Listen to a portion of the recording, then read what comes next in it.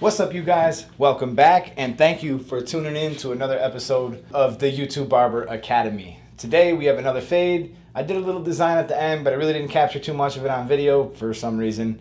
But I just want to explain to you guys how I'm doing it step by step. So let's get into it. Okay, the other thing that's going on in this video is I'm using my modded Wall 1919 with the Andis Masters blade.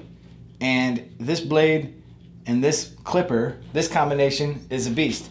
So for those of you guys wondering how I got this way or whatever, you guys can check out the mod video where I show you how to do it. If not, there's people online who sell this as well. So, okay, we're gonna begin by cutting the top with a number 4, and I'm just gonna knock all that down. So you guys know what that's pretty much gonna look like. And we're gonna begin our process on the sides with a number 2. One of the reasons why we begin with that number 2 is kind of simple, because anything above a number 2, we already know that we like to do clipper over comb. So we'll put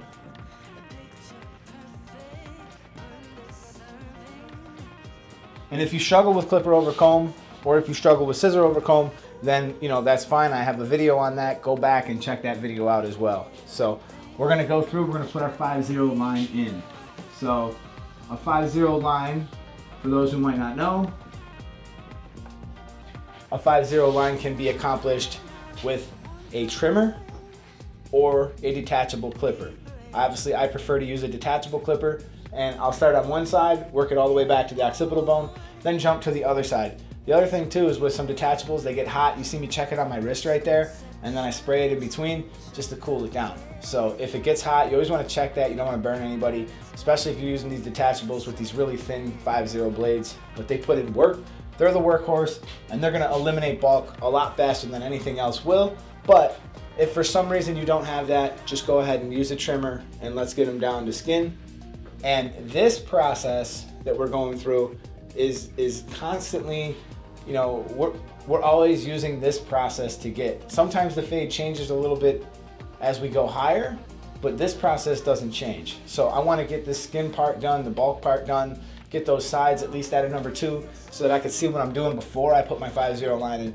Don't put your 5-0 line in into a massive amount of hair, okay? So now we're gonna go below and we're gonna skin. So now that we're skinning them, we're gonna actually use the electric shaver. I'm going to begin arcing away with it. If this was an electric shaver, I'm gonna begin arcing away as I get close to this line. But down here, I wanna hold it kind of tight up against the skin, push as hard as you want.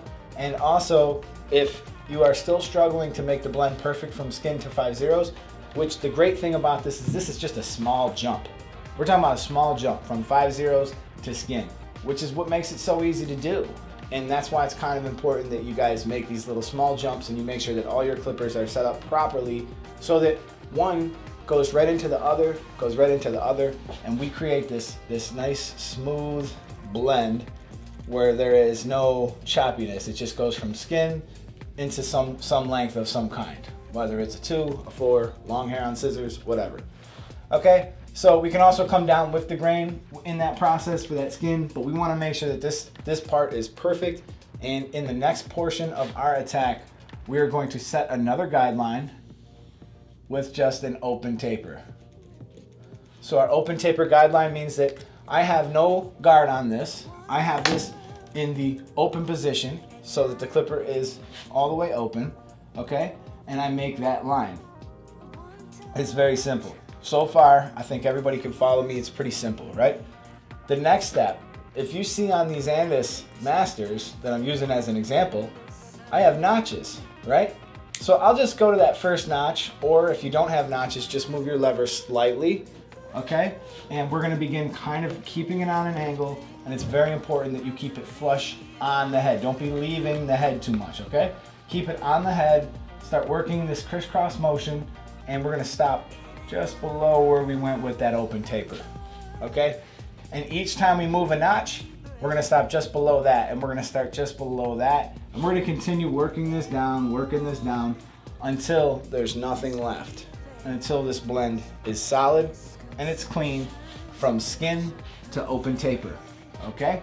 So what you're actually gonna see now, if we're looking at the head, you know, as I continue, once I get this perfect, you're going to see that I have a smooth blend from skin to open taper. And if for some reason you do not have a smooth blend from skin to open taper, it's very possible that you might need to remove this 5-0 line, might still have a little bit of trouble left to work on. You might have to go back with the trimmers. That's fine if you do. And it's kind of a little secret to go back with the trimmers, because the trimmers can get just a touch closer than that 5-0 blade does, unless you're like MMA and you zero gap all your detachables, which I don't. So they're set pretty close, but they go back. And if I have that little advantage with the trimmer, I can go back and I can knock out whatever residual there is, and I can begin my next part of the process, which I've just begun. So we have that open taper line, and the very next one I'm gonna set in is with the one open. So one open, okay? And I'm gonna repeat the exact same process. The only difference is I put a guard on it, put it in the open position, create that other area, but in this case I want less of a line, so I'm actually going to kind of start scooping away as I move towards that line. But for the board purpose, or for explanation or theory purpose, we want to make sure that we have this line here just to see. And I'm going to begin closing this clipper, say one notch at a time, working my way down, close it a little bit more, working my way down, and each time I'm working that process down. However, I want you guys to realize that we skipped a step, didn't we? Okay? We jumped straight from open taper to a 1, but in between those two steps, there's actually the half guard. So when I use the half guard, I want to make sure that I go in with it open, and then I begin closing it, because this number 1 is not going to remove everything, right? It's not going to remove everything. So I'm going to have to jump back to the half guard. I'm going to take out whatever residual there is, and if I need to, I might even remove the half guard and go back to my open taper just to make the blend perfectly smooth from 5-0 to 1 open. And if you are using Andis, you'll realize that 1 open actually blends quite well with the number 2, although they do sell a 1 1/2 guard, which I have, and I've never even used it because I've never had a problem blending from the 1 to the 2. So this is one way that you guys can blend. Now I'm going to show you guys on the other side. I'm actually going to change it up a little bit. Okay, now I'm not changing it up a whole lot. There's really only one little difference that I'm going to change here, and the difference is actually very simple. So this part stays the same. Obviously the 5-0 line is still there, and we're beginning the open taper attack. So all that part is the same, okay? And once I'm done with this open taper attack, I began closing it, working my way down, crisscrossing, keeping it flush, and working my way down with that blend. Eventually you're gonna see this 5-0 line disappears. Now what's kind of nice about this next attack is, instead of attacking with the number 1, which I realize I'm getting a little bit ahead of the video, but instead of attacking this next step with the number 1, we're actually going to attack with the half open. Now there's just something about this double magnetic clipper and the 0 guard, and something about the wrist motion. I don't know, I can't really explain it, but for some reason I feel like I can just snap out the blend a lot faster, leave a lot less residual, have a lot less cleanup to work on. And you know, all in all, I really would prefer to see you guys attack with the half, which actually makes it pretty nice. If you attack with the half guard at this step, then you're actually just following your steps in order, which I think for anybody new is going to be an extreme benefit to follow your steps in order, because somebody new might not understand, why am I skipping the half guard? Why am I jumping to the 1 and coming back? And it's all in an effort just to make this blend smooth. But if I was to just work you through a quick fade scale, it's very simple. If I shave somebody's entire head with a number 2, right, and I wanted to blend the bottom part of it a little bit lower, I can easily come in with a 1.5 open. If I wanted to shave the very bottom of this without going higher than where I went with the 1.5 open, I can do a 1.5 closed if we're using wall. If we're using Andis, we could just do this with the 1 open, 1 closed. Now the next one down from the 1.5 open, 1.5 closed would be 1 open, 1 closed. Then it would be half open, half closed. Then it would be open, closed, trimmer, skinner. I said skinner. All right, so this is your progression.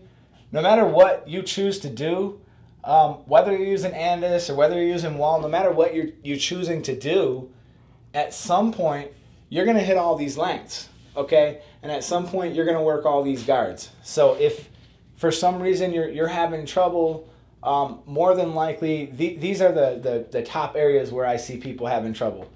The number one thing I see people struggle with is they have a lot of trouble understanding that they have to keep the clipper flush and flat. So that's simply me just holding it like this. Now you can see this blade has a slight curve in it, right? So if I hold it here, obviously I'm not getting that intended length, right?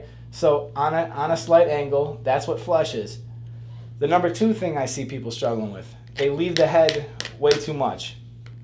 So they're leaving the head because somebody told them they need to flick or whatever, but that person who told them they need to flick didn't explain to them that that flick is actually still anchored on the head. So notice how I'm moving, right? But I'm not leaving the head, you know, crazy. That could lead to a lot of mistakes, and it's just a lot better if you reduce the amount that you're doing. Now, the next thing I see, one of the bigger problems is people are not following their steps correctly, and they're always a little bit ahead of themselves. They'll wind up being on step 5 before they're done with step 2, okay? So when I do that process from skin to open taper, I want to make sure that that's perfect. I want that to be as perfect as it could possibly be before I move on. And if for some reason it's not perfect, I'm going to return and I'm going to fix it. So it's as simple as that. Don't get ahead of yourself. Stick to your process, follow your process, and work your way from one area to the next, you know, nice and smooth, and have a game plan, okay? So those are some of the biggest problems I see with people who are struggling, or they're telling me they're pushing their fades a little bit too high. If you tend to be pushing your fades a little bit too high, probably you might want to consider using one of my processes, Fade System 1, Fade System 2, or maybe even Fade System 3. Now, I would say it's kind of easier to follow it in the order, so maybe you should actually try this one that we just talked about. When you get to the area where you attack with the half, then the only thing you're going to have left is a little bit of residual with the 1. Now, in the case of this kid, what I was trying to do is I was trying to leave a little bit of weight around that parietal ridge, and I wanted to make sure that I had enough darkness left over so that I could show a really good contrast from where he's his skin all the way up to where that length is getting longer and it's really dark. I love working with this kid's hair, but one of the things you need to realize too when you work with this hair is you need to leave it dark in certain spots, which is why sometimes I won't even try to make the blend perfect.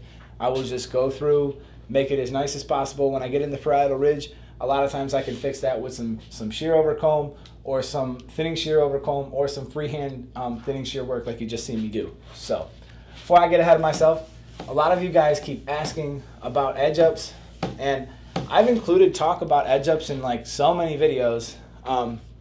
Maybe I need to make a separate edge up video. I just feel like there isn't enough substance here for a separate edge up video. But if you go through the edge and you're careful, especially with somebody who's got such a nice clean line as he does, he came in with a fairly straight line to begin with, and you know, it makes it really easy. All I got to do is start on one side, whatever side I want, make sure that it's nice and square, make sure that it's nice and even, and work my way out to the middle, jump over to that other side, and start to try to match it.